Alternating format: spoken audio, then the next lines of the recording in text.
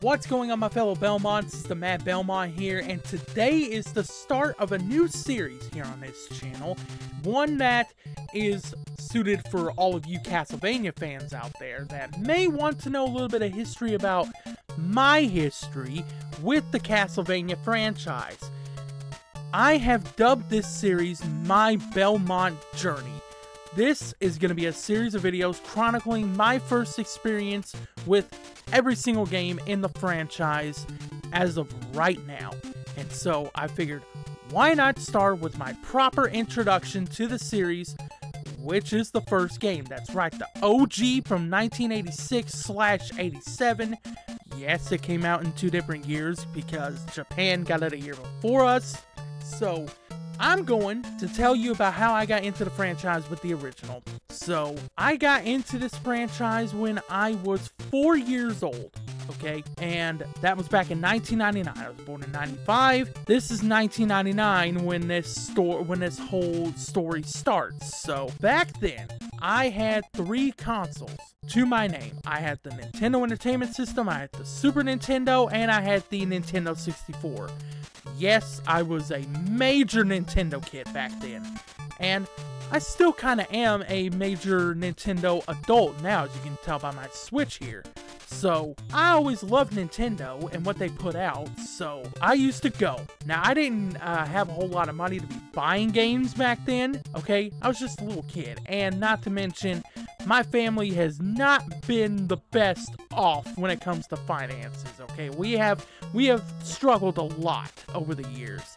So, one way that I knew I could play a bunch of games was to do some chores around the house, do some chores for my family members, save up some renting money, okay? Because, yes, I did used to go and rent games at rental stores. Yes, I remember when those were a thing. Yes, I am old. To the younger generation that may be watching this, you do not have to remind me, okay? But anyway, moving on. So, I used to go and I used to rent games. That was how I got into a lot of games back then, is I would go and I would rent it, and if I liked it enough based off of the rentals, then I would go and buy it. I would try and go and buy it afterwards.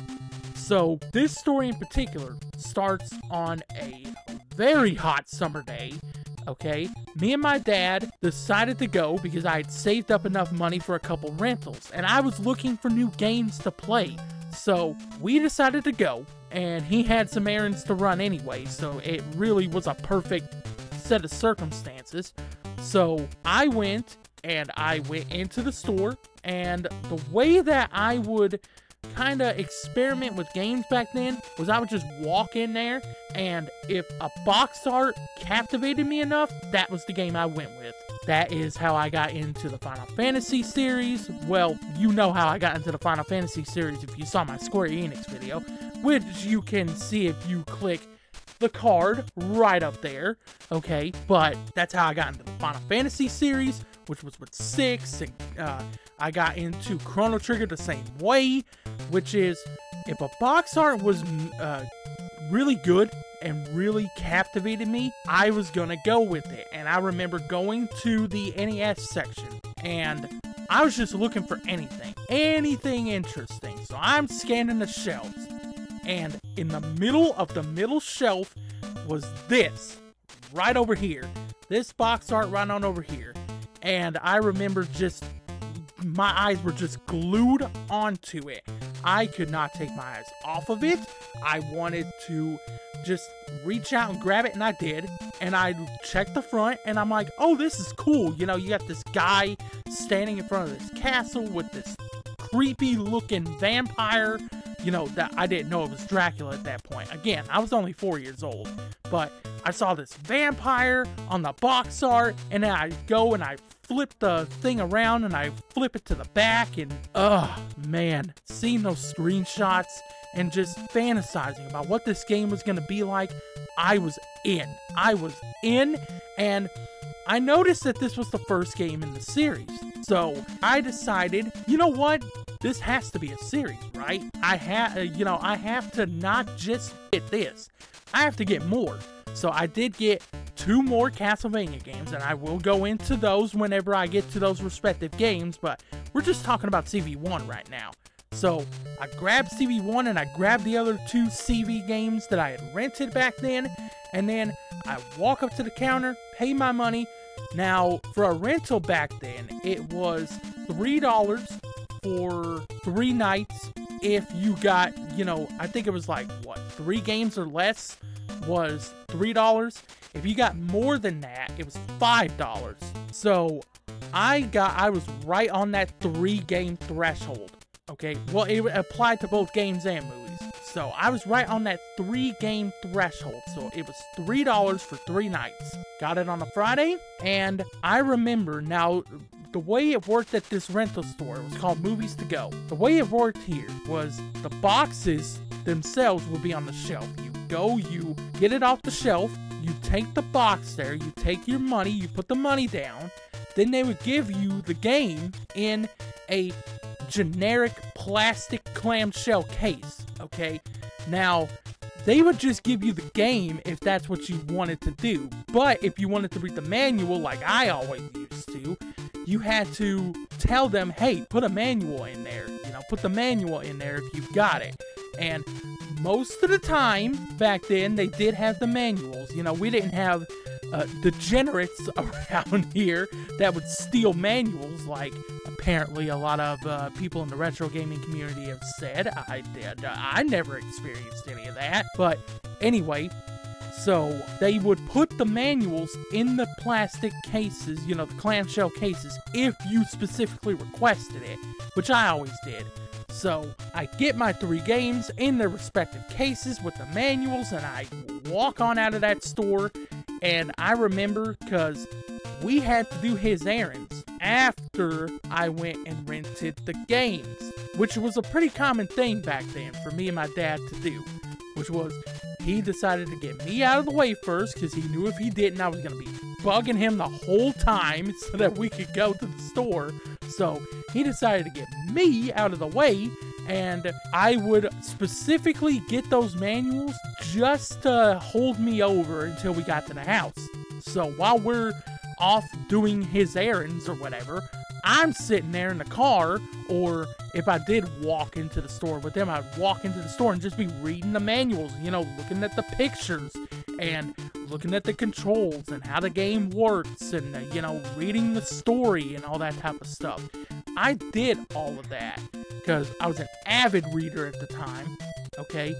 Did I understand what was going on in these manuals and books and stuff like that half the time? No, I didn't. Okay, I was 4 years old, but I did love just reading, even though I didn't understand it, and looking at the pictures and thinking, oh, that's cool, looking at the screenshots that were in the manual and stuff like that, and I was like, oh, that's cool, and then, because you see these pictures in the manual, and you start just fantasizing about, oh my god, this is what it's gonna be like when I get into this game. And so I'll never forget it, going home, and the second the car stopped, I got out of the car and I sprinted. I did not jog, I did not run, I sprinted from the car to my room, which had all my consoles in it.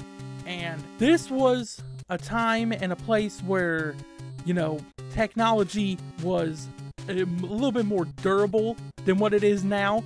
And I say that because I ran in there so fucking fast that I ended up accidentally tripping over one of my other consoles. I think I tripped over my poor N64 that was right next to the door where my room was.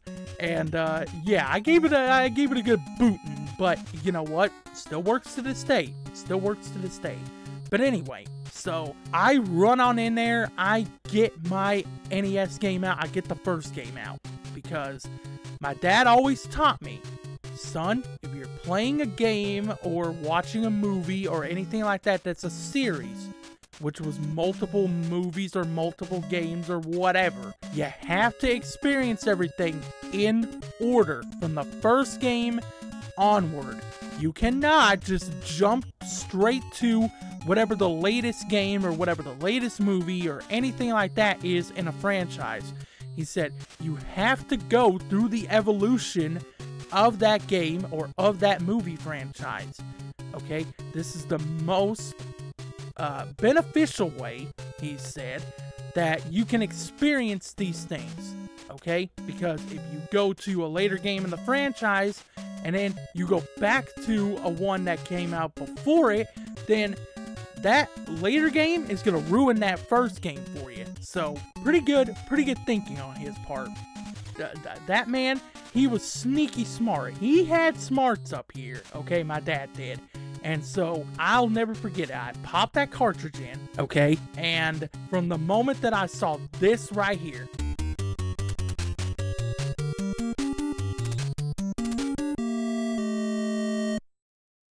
I was hooked for life. I knew that this was going to be a series that I was definitely going to make myself more familiar with and that I wanted more of. Because that music, Simon at the time, who again, I did not know his name, okay, until I read the manual, but now I did know him as Simon Belmont. So, seeing Simon walk up to that castle gate with the music playing and with the castle and the moon in the background and the bats flying towards the castle, like, that whole visual, that sold me, okay? And then I actually get into the game and it sold me even more. The fast, fluid combat, you know, using the whip on the zombies and the bats and the merman and fighting that big bat boss in the first level, like that, even though I was absolutely getting my ass kicked by this game and by the other two games that were that I just so happened to rent, which I'll get more to those more whenever I get to those games. But even though I was getting my ass kicked by Castlevania 1, I was having a blast going through and listening to that music. Man, I wish I could have that feeling again. You know, that feeling of playing that game for the first time, but I never will. Okay, I never will. I will never have that magic ever again.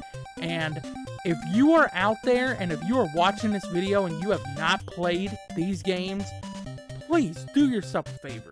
Go and play them. Go play the first game. Okay, you can do it right here in the Castlevania Anniversary Collection. Okay, you can do it right here on modern platforms. It is on PlayStation 4s. You can see right here by my physical copy of it. It's on the Switch. I do have it on here. And it is on Xbox as well as PC. It's on all modern platforms. So you have no excuse to not play this game. And all the other games that are in here. There are 8 total games in here. So yeah, please be sure to go do that. But anyway, so after that, I definitely became hooked on this franchise. And I played more of it over that weekend. And I played more of the other 2 games over that weekend. And I eventually kept renting Castlevania 1 over and over and over again until I finally beat the game. And I'll never forget killing Dracula and seeing that castle just crumble at the end. Like, that to me is more than enough for, you know, an ending to a game, you know. It's simple, it's short, it's sweet, it's to the point, and it has enough of an impact. When you go through all the struggles that I did with that game, because that was before this lovely collection included a thing called save states, so if you die, you get fucked royally, okay? And I had to overcome the game, so I had to get better. I had no choice but to get better at this game in order to be able to beat it. Now, modern gamers, you guys have the luxury of being able to use save states so that you can keep your lovely, you know, full level whip, you know, but yeah, I'll never forget all the fond memories that I have with the original Castlevania and with all the games in the franchise going forward. And it wouldn't have started without the original Castlevania. So thank you so much, Konami. Thank you so much for not only making this game, but continuing it into a franchise, because I don't know where I'd be right now as a gamer if it wasn't for the Castlevania franchise. So that is the story of how I got introduced to the series. How did you get introduced to the series? I want to know. I want to know. If you have played this series before, I want to know how you got introduced to it. Let me know down in the comments below. I'd love to discuss that with you. And also, if you are new to the franchise, if you haven't played any of these games before, I want to know what has stopped you from getting into the franchise. Is it the lack of accessibility? Is it the fact that the games are hard? Because let's be honest with ourselves here, these games are fucking hard. Is it that? Is it the lack of accessibility? What is it? Let me know down in the comments below. So that is going to do it for the video. I hope you guys enjoyed it. If you did, please be sure to leave a like on it. It'll really help me out a lot. Also, if you want to chat with me and other members of my team, the Radical Losers, please be sure to go follow the Radical Family Discord. We have a link down here in the description of the videos. Okay, it's in every single video. And if you go there, you will get to meet me and my fellow Radical Losers and the members of our community. We are very active in there. We have a lot of different chats in there about a bunch of different topics. And also there is a section for us Vaniacs out there, us Metroidvaniacs out there, you know, that I'm pretty active in, I must say. And so if you want to come in there and you want to chat with me and my fellow Radical Losers, go to the link down in here. Okay. Also, if you are new around here, make sure you subscribe because I do discussion videos like this. I do reviews on Castlevania and all things gaming. I do videos at least once a week. Okay. So remember, have fun on the hunt, my fellow Belmonts. I'll see you in the next video, and peace out.